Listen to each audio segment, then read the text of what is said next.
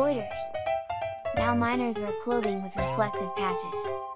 Miner Arun Svinny, 26, changes his clothes after working inside the Gruve 7 mine, the only remaining operational coal mine on Svalbard, Norway, August 7, 2019. A miner changes his clothes. Hannah McKay, Reuters. Helmets protect the head, and torches light the way.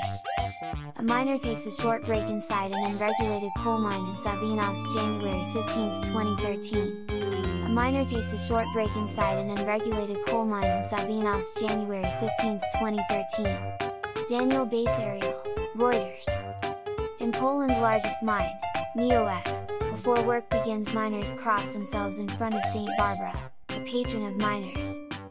A miner walks past St. Barbara, the holy helpers of the miners, at shaft 6, some 1,000 meters below surface, in Germany's last active coal mine Prosper Haniel of the RAG Foundation in Bottrop. A miner walks past St. Barbara, the holy helpers of the miners, at shaft 6, some 1,000 meters below surface. Wolfgang Radai, Reuters. Source, Washington Post. And they never say good morning to their peers, because it's bad luck. Instead, they say, God bless. A coal miner's eyes are ringed in coal dust as he walks in a shaft approximately 1,000 meters below the surface at the KWK Neoek coal mine on November 30, 2018 in Polowas, Poland. A coal miner's eyes are ringed in coal dust. Sean Gallup, Getty. In Germany, they say Glück auf, which roughly translates to good luck, because of how uncertain the coal miner's life is. Burton, seen here, said in the US, it was mostly old-timers who had their rituals. Miners are a creature of habit, he said.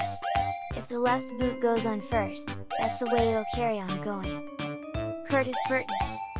Curtis Burton. Curtis Burton. When Burton was going down into the mines every day, he said he kissed the photograph of his daughter who had passed away, and asked her to make sure to look out for him and ensure he got out. Miners descend thousands of feet into the earth to get to the coal. Burton said getting underground was quick, it might take 4 minutes in an elevator. Miners wait to descend the American Energy Corporation Century Mine at the start of their shift in Beltsville, Ohio, U.S., November 7, 2017. Joshua Roberts, Reuters.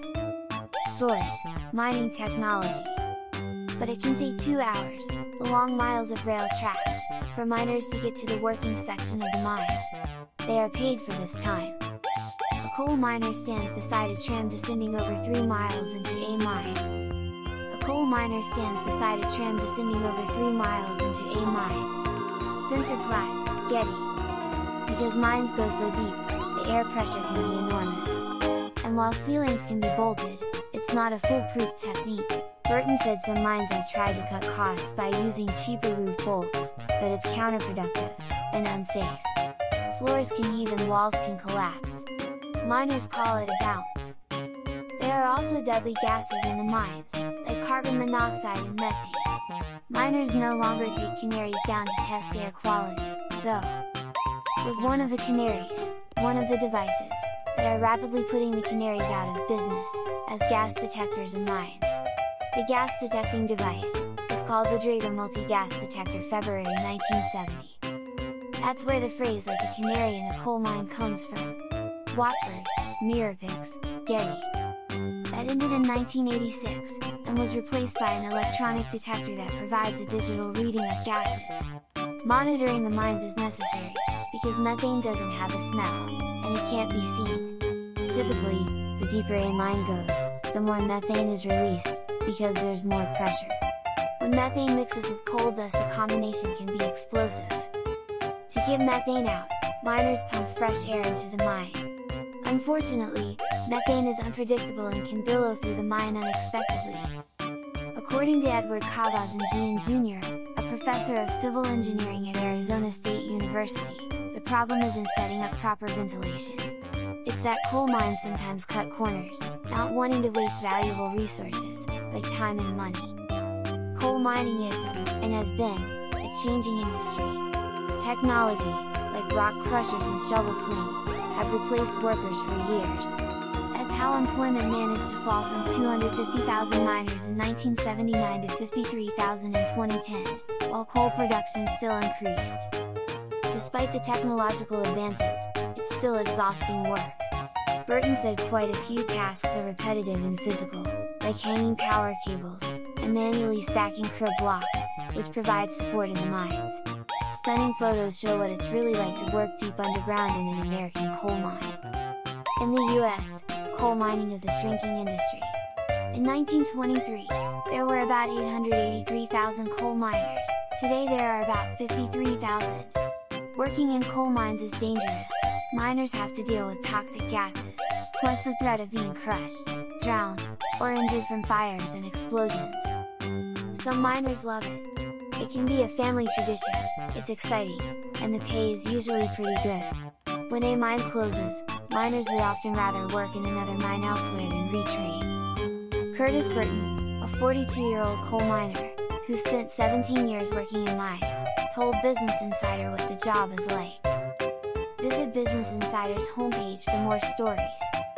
Coal mining is dark, dirty, and dangerous work. It's not for everyone, it's for the few who love to descend into the bowels of the earth to extract black gold. Even as they face the risk of mines collapsing, or catching on fire, or the long-term health threats like black lung. As Curtis Burton, who spent the last 17 years working in or for coal mines in Pennsylvania, told Business Insider, coal mining is a hard job, but it's also entirely unique. Every day you're seeing a part of the earth nobody else is seeing ever, he said. Coal currently fuels just under 40% of the world's electricity. It's the most polluting fossil fuel, but it's also cheap and relatively plentiful. In the US, natural gas and renewables are replacing it as the top energy sources, even as President Donald Trump has promised to bring coal mining back. Asia has the most coal mines operating today, with 1,200. The area is responsible for 75% of the world's consumption. Coal mines are also booming in Australia, which earns about $67 billion in annual exports from them. Here's what life working in coal mines is really like. Down in a coal mine, there's no such thing as a 9 to 5. Coal miners enter a coal mine for the start of an afternoon shift near Gilbert. Coal miners enter a coal mine for the start of an afternoon shift near Gilbert. Robert Galbraith, Reuters. Miners usually work shifts, and they can be on for 10 days in a row. Some head down before sunrise and return anywhere from 7 to 12 hours later. Curtis Burton, 42, said at Cumberland Mine in Greene County, Pennsylvania, there are 3 8-hour shifts, but each one ends up taking 10 hours, because of the 2 hours it takes to get to the site before miners can get to work. Inside a mine there's no natural light. Although Burton said with all of the technology, it's no longer as dark as once it was. But when you shut everything off it's as dark gets, he said. Every day when you go underground you're seeing a part of the earth nobody else is seeing ever. I always thought it was neat, he said. When Burton started mining 17 years ago, miners brought their own clothes, typically blue jeans, a t-shirt, a belt to hold a torch and tools, and heavy boots. Coal mining boots are shown above miners' lockers before the start of an afternoon shift.